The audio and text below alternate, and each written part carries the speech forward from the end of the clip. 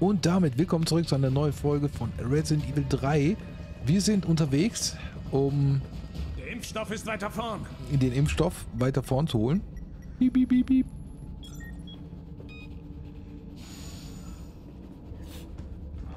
Geh mal vor, du bist ja Profi. Der haut gleich eh wieder ab, der Dulli, ne? Und ich bin wieder alleine. Guck mal, wie angeschlagen die Arme ist. Sicher, du willst nicht anhalten? Anhalten? Wofür? Ich schaff das schon. Okay. Stellen die andere wie ein Mädchen. Ich wurde auch gebissen und alles. Verstehst du? Guck mich an. Ich bin ein Mädchen, bin härter. Sowieso härter.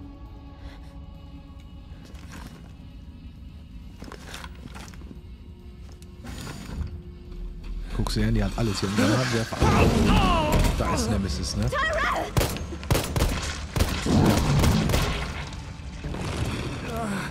Jetzt!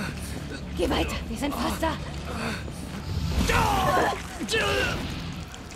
Nein.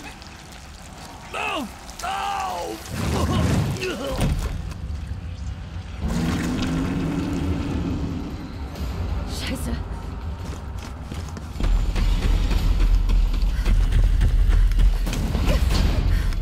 Reicht es nicht, wenn die den Impfstoff einfach reinballern? Ich weiß halt nicht, wie die geschaffen sind. Die sind ja gezüchtet worden wohl. Die Frage ist, sind die auch mit dem T-Virus dann gezüchtet worden? Wahrscheinlich, ne? Und dann könnte es ja wirklich sein, dass das hilft. Einfach, huch, das ist ja komisch. Ich dachte wirklich, ich hätte schwören können, dass die Tür offen geht hier. Also wirklich. Hallo, bist du tot? Ist das eklig. Piep, piep, da kommen wir nicht rein. Da brauchen wir irgendwie eine Karte oder irgendwie etwas anderes, was Tolles. Hier kommen wir aber rein. Aha, zum Speichern. So, meine Freunde, ich brauche jetzt unbedingt hier aber mal ganz, ganz dringend hier irgendwie was hier, was mich mal aufpeppelt. Da, so ein Kraut. So, an alle Nest 2 Mitarbeiter. Oh, wir sind in Nest 2 sogar. Die Ziele dieser T-Virus-Forschungseinrichtung unterscheiden sich von denen der Nest-Haupteinrichtung. Wir konzentrieren uns hier auf reale Einsatzfälle, die bei der Entwicklung neuer Biowaffen auftreten, beispielsweise die Erforderlichkeit eines T-Virus-Impfstoffes oder auch neue Waffensysteme mit der Fähigkeit, Biowaffen unter Kontrolle zu bringen. Einige Aspekte unserer Arbeit hier können gefährlich sein, daher ist es unerlässlich, dass alle Mitarbeiter die Arbeitsplatzvorschriften mit äußerster Sorgfalt einhalten. Insbesondere wird der unerlaubte Zutritt von nicht genehmigten Besuchern oder die Entfernung von arbeitsbezogenen Daten oder Materialien mit strengen Disziplinarmaßnahmen bestraft. Es ist eine große Ehre, Teil einer der besten Forschungsorganisationen der Welt zu sein. Halten Sie sich das immer vor Augen und befolgen Sie die Vorschriften, während wir neue und revolutionäre Technologien entwickeln. Das heißt, hier machen Sie... Karte, okay. Hier machen Sie einfach nur den Impfstoff. Den Impfstoff. Und, ja, irgendetwas gegen diese Biowaffen. Und da, wo wir waren, beim ersten, aber nicht beim ersten Teil, aber beim zweiten Teil, da haben sie halt daran experimentiert, die Biowaffen herzustellen. Also all das, was auch da stand, ne?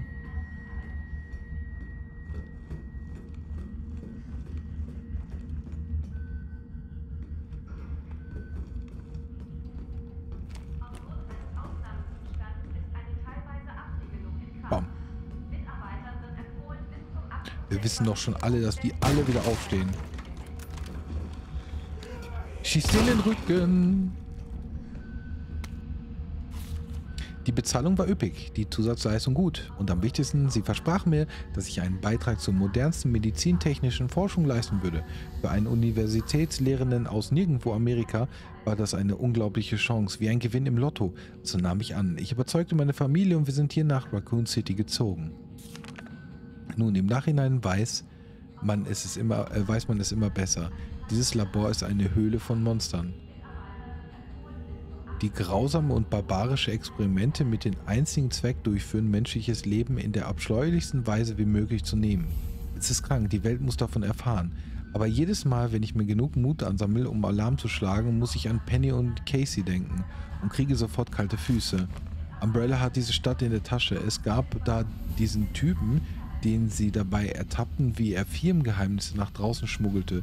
Sie haben ihn regelrecht an die Betas verfüttert. Ich habe alles mit angesehen. Ich habe meine Frau und Tochter damit reingezogen. Ich muss nur meinen Job machen. nur machen, was sie mir sagen, ihretwillen. Aber dies soll ein Beleg dafür sein, dass ich ein Gewissen habe und dass ich meine Lektion gelernt habe.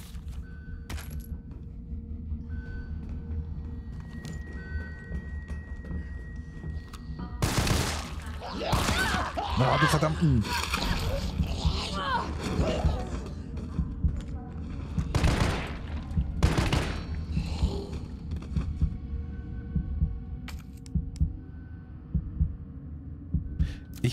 Ah, hier.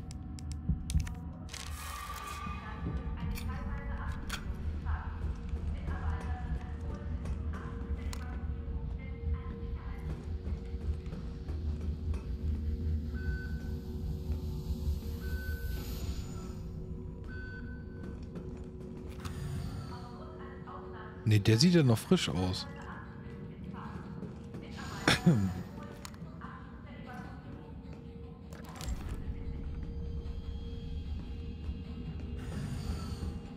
Ich bin so angespannt, ne? Das ist unglaublich. Hochwertiges kombiniert mit hochwertigem ergibt richtig hochwertig. Pass auf, zack, zack und bang, boom. Und Kombination hier, zack. Wunderbar. Boah, ey, das wird übel, das wird übel. Moin, Meister. Bleib liegen, ja?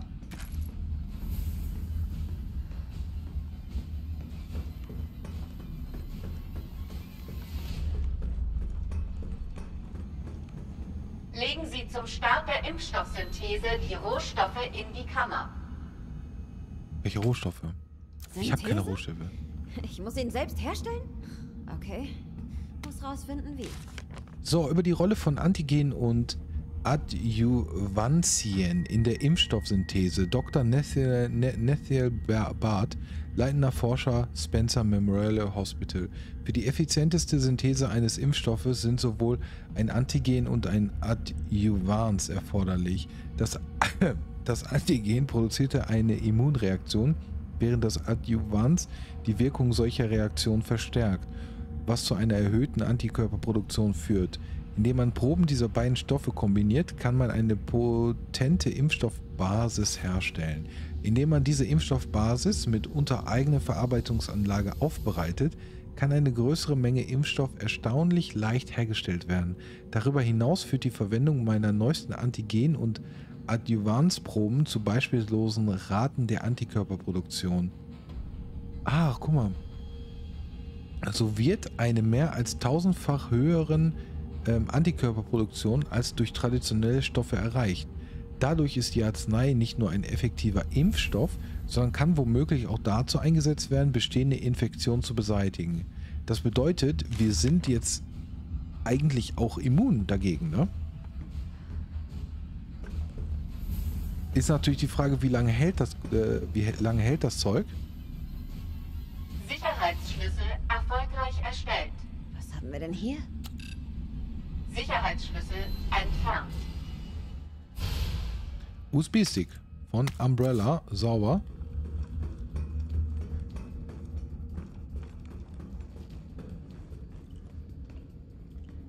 Da leuchtet mich da auch noch was an da unten, ne? Da ist haben wir denn da? Alter, das sind die Tyrannen, oder was? Die Tyrants? Jo, Junge. Fackel das direkt alles hier ab, bitte einmal. Aber der USB-Stick ist nicht hierfür, denn hier muss ich die irgendeine Ampulle oder so reinstecken.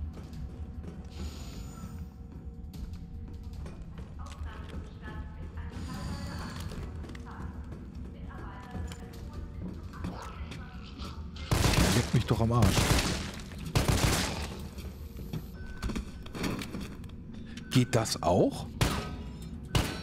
Wenn man treffen würde?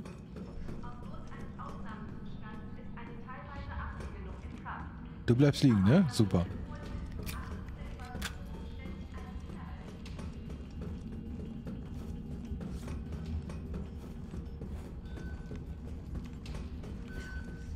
Ist es hierfür? Wegen Sicherheitsschlüssel? Ja. Sperre aufgehoben. Guck mal, er da. Das wäre so geil, wenn ich den erwischen würde.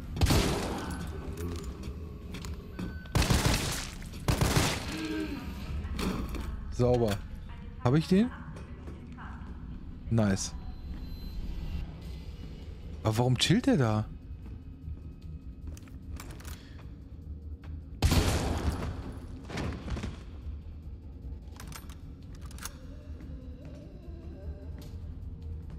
Da ist sogar noch einer. Aber den kriege ich von hier nicht. Ich glaube, der hat mich geriecht. Nee, noch nicht. Der wartet auf seinen Einsatz. Aber nicht heute, mein Bester. Nicht heute. Sprengstoff A. Heilpflanze B.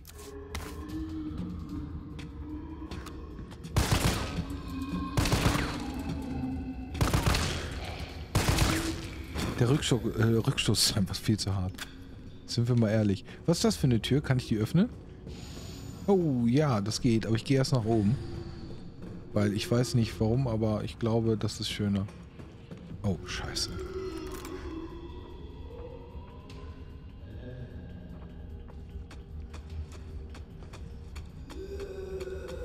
Was ist das denn? Bleib locker. Entspann dich. Hör auf, mit so rumzuwackeln. Ich kann so nicht treffen und ich darf die Munition nicht verschwenden. Du Arschloch. Du musst sparsam sein. Was haben wir denn hier für einen Zettel? Nemesis. Versandroute. Aha. Versanddatum. Versandkarte Gefahrengut Klasse 1. Transit in den Vereinigten Staaten ist per Helikopter durchzuführen. Lassen Sie beim Abheben und der Landung extreme Vorsicht walten. Ein Schock gegen das Paket kann unter Umständen zur Eigenaktivierung führen. Wir hier in der europäischen Zweigstelle freuen uns schon darauf, Ihre Meinung und Einschätzung zu diesem neuesten Prototyp zu hören und sind erfreut, Ihnen dieses Muster zu Testzwecken zuzusenden. Es wurde zahlreichen Tests unterzogen und verfügt über eine unglaubliche Zerstörungskraft. Bitte lassen Sie bei einem Einsatz äußerste Vorsicht walten. Leitender Entwickler Dr. Hermann Franco. Aber mich würde jetzt mal interessieren, wieso er uns sucht. Warum? Also, wie wurde das einprogrammiert? So gesehen, weißt du? Das würde mich mal interessieren.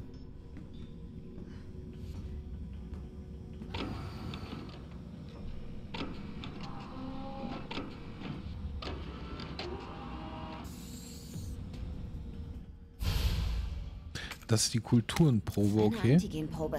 Die brauche ich definitiv für den Impfstoff.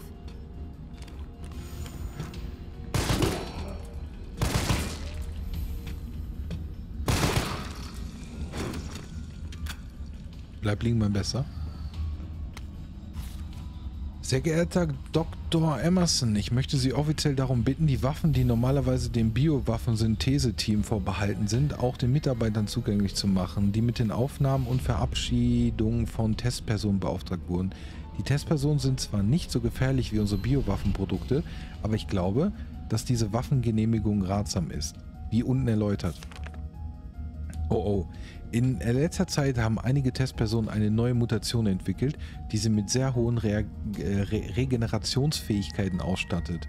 Unser Team nennt diese Exemplare Pearlheads, die kennen wir ja. Ihr Vorkommen ist regelmäßig, aber der spezifische Grund dafür muss noch gefunden werden. Durch die erstaunliche Regenerationsrate dieser Pearlheads ist es schwierig, sie mit herkömmlichen Waffen zu töten. Im Fall einer Systemausfalls der Anlage wäre unser Waffenarsenal für die Verteidigung nicht ausreichend. Aus diesem Grund bitte ich darum, alle Mitarbeiter in den Abteilungen für Versand und Abfertigung mit Waffen mit hoher Feuerkraft auszustatten, die in der Lage sind, Pearlheads zu töten. Dadurch wird sichergestellt, dass wir im Notfall die Gefahr schnell eliminieren und sicher evakuieren können. Vielen Dank für Ihre Aufmerksamkeit. Manager für Versand und Abfertigung, Gabriel Reed.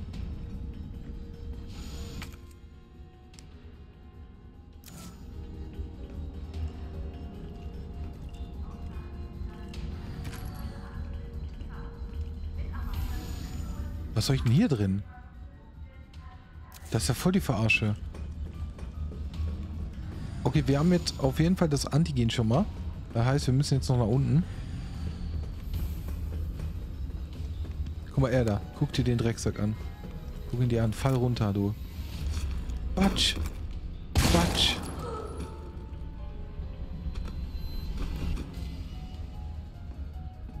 Also heißt es, wenn der Virus wahrscheinlich ein paar Menschen trifft, also bestimmte Menschen trifft, entwickeln die sich daraus.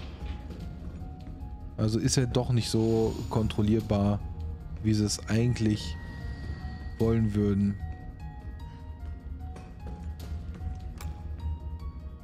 Ist das ein Paulhead? Ja, ne? Scheiße. Es ist passiert. Unser Worst Case ist eingetreten. Das T-Virus ist irgendwie entkommen. Dr. Barth hat mir befohlen, riesige Mengen des Impfstoffs herzustellen. Ich habe eine Kultur des T-Virus-Antigens vorbereitet. Jetzt muss ich sie nur noch mit den Adjuvans kombinieren, um die Wirkung zu verstärken. So sollte ich in der Lage sein, genug Impfstoff zu produzieren, um alle überlebenden Bürger zu retten. Die Adjuvansproben werden im Inkubationslabor gelagert. Testpersonen streifen bereits durch die Korridore. Aber ich muss einen Weg finden, an diese Proben zu gelangen, während die Kultur reift. Für den Fall, dass ich nicht zurückkomme, schließe bitte den Synthesevorgang ab. Versuche einen Weg zu finden, diesen Ausbruch zu stoppen. Das ist das Mindeste, das wir tun können, nachdem wir die schrecklichen Ereignisse in Bewegung gesetzt haben.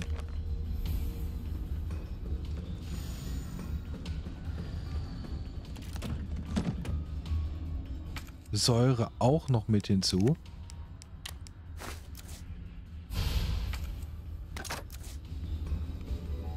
Why? Nochmal Schießpulver. Habe ich aber nicht Schießpulver.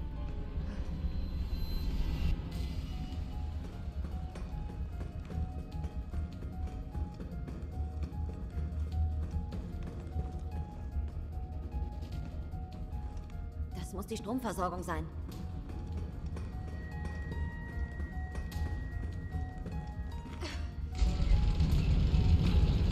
Hör auf! Chill!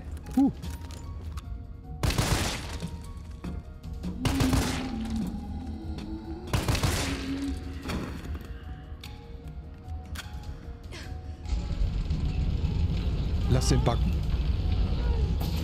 Kann er auch nie aufstehen.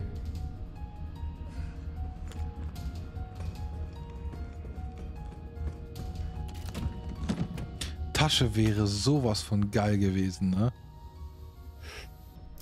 Kann ich nicht mitnehmen. Kann ich leider wirklich nicht mitnehmen.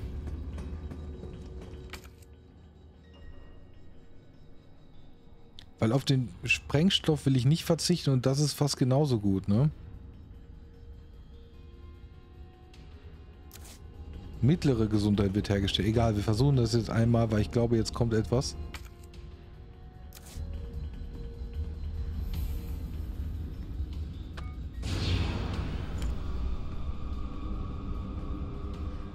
Ach du Scheiße.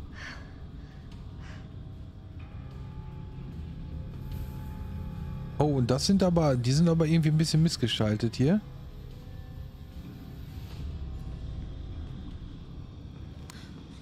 Das sind Tyrants.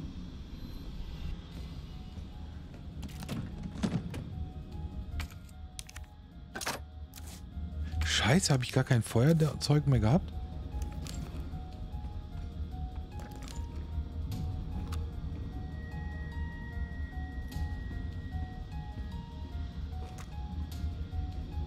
Aber die sehen alle fehlerhaft aus, bisschen, ne? Was haben wir hier? Das ist irgendwie so ein Embryo oder so.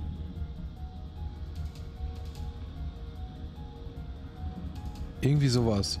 Aber die Teile, die sind auch kacke.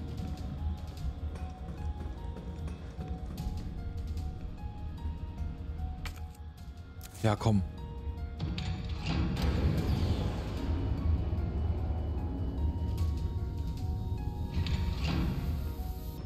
Überleg mal, die sprengen jetzt die Stadt. Das löst die bestimmt hier alle aus. Und die überleben so einen Einsturz, locker. Aus dem Weg!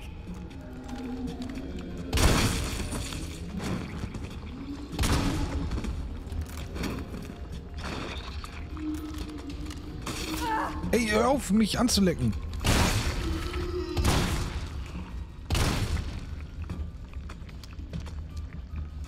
Geh weg.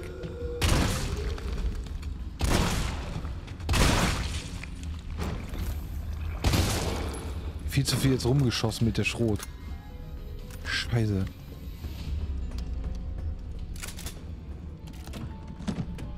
Ja, Kacke. Nochmal Sprengstoff. Ich habe nichts mehr jetzt. Ich habe auch keinen Platz mehr.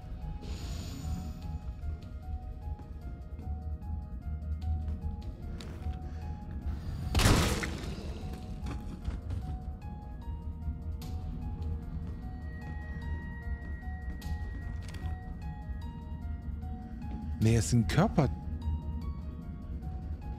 Das Körperteile oder sind das so... Ich weiß es nicht, was es darstellen soll. Sehr geehrter Dr. Frankel, bitte erlauben Sie mir, Ihnen meine herzlichsten Gratulationen für die Fertigstellung von Nemesis auszusprechen. Ein für wahr beeindruckender Erfolg im Bereich der Biowaffenforschung. Einen parasitären Organismus in das Gehirn eines Tyrann einzuführen, um ihn extern zu kontrollieren. Aha. Ich kann nicht umhin, von solch einer brillanten Idee beeindruckt zu sein. Jedoch muss ich von einem medizinischen Standpunkt aus meine Missbilligung zu diesen Abweichungen von dem etablierten Umbrella-Richtlinien aussprechen. Indem Sie sich der Verwendung von Parasiten zugewandt haben, schaffen Sie einen gefährlichen Präzedenzfall. Viren können im Zaum gehalten werden. Ich bin der festen Ansicht, dass für jedes Virus auf der Erde ein effektiver Impfstoff entwickelt werden kann. Üppige Forderung und genug Proben vorausgesetzt natürlich.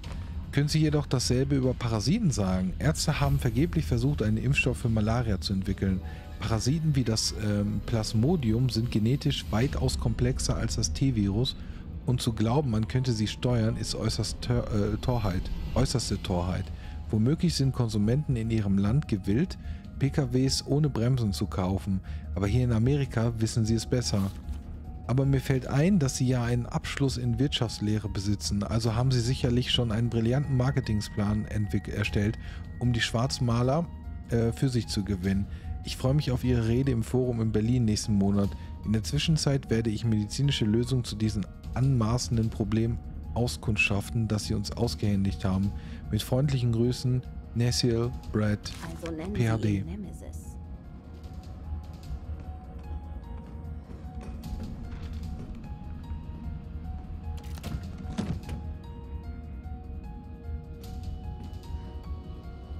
Was soll ich denn hier drin machen? Ach.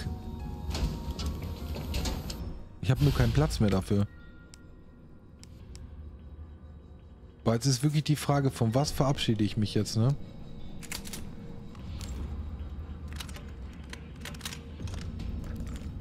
Von einer Brandgranate. Eine Adjuvanzprobe kombiniert mit einem Antigen verstärkt sie die Immunsystemreaktion.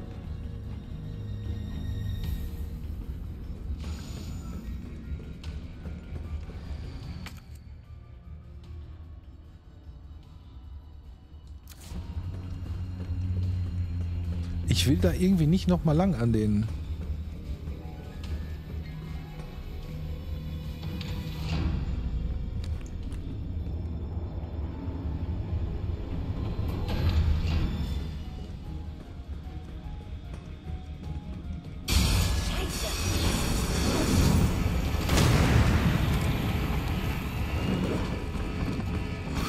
Was macht sie? Die Tür ist zu.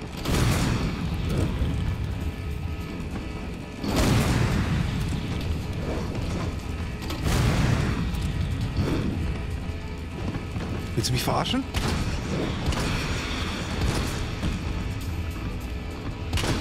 Der lebt noch voll. Er hat mich verklickt.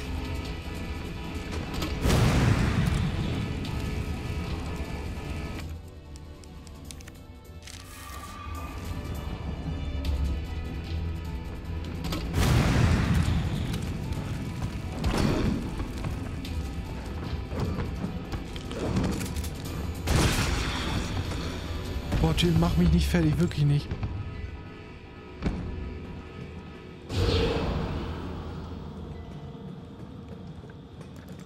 Oh, Junge.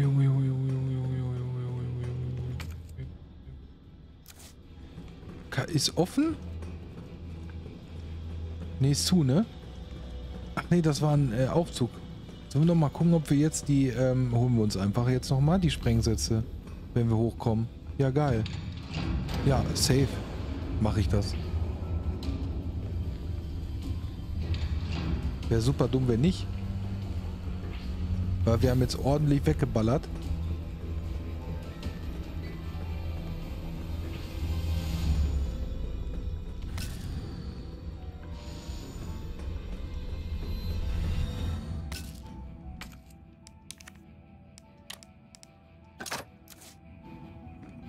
Kriegen wir nämlich Brandgranaten wieder raus. Das ist schon mal gut. Da waren wir gerade. Wir haben jetzt... Nee, da ist noch irgendwo was. Warte mal. Hier, Schießpulver. Ach, scheiß auf das Schießpulver.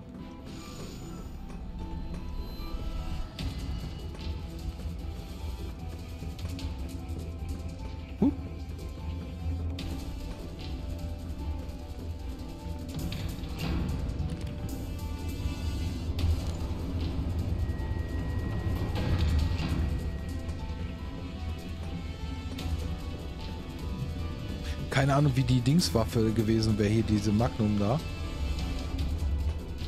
Was war da noch mal drin? Da war noch Erste-Hilfe-Spray. Habe ich noch? Ich habe noch einen Platz, den nehme ich mit. Muss ich sogar. Du Arschloch.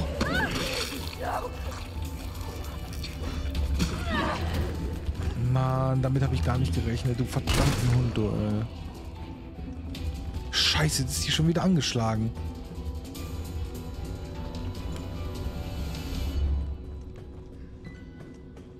Regeneriere, regeneriere, regeneriere. Ihr bleibt jetzt alle liegen, ich sag's euch. Was ist das? Scheiße.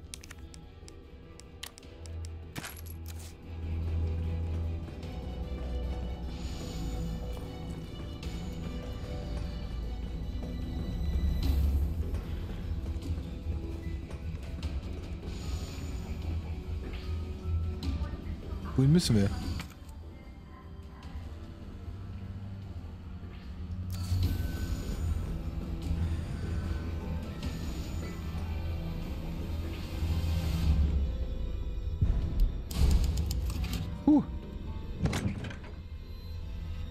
So, wir haben aber nichts Gutes mehr sonst am Start, ne?